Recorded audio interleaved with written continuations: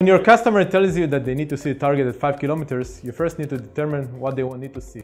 A human, a tank, a dog. The size of the target affects the range. Then, ensure you and your customer are talking about the same thing. What does seeing mean? We normally define this by using terms such as detection, recognition, and identification, aka DRI.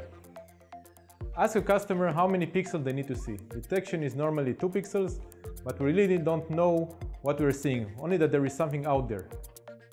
6 pixels is a recognition, and we can determine if it's a human or an animal, and if he has something large in his hands.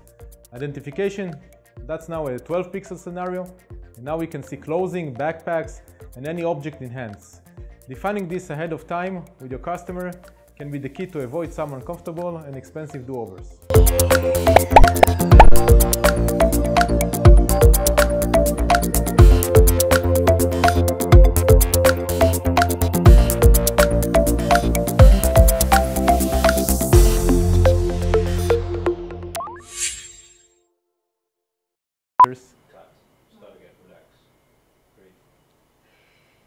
He tells you to relax.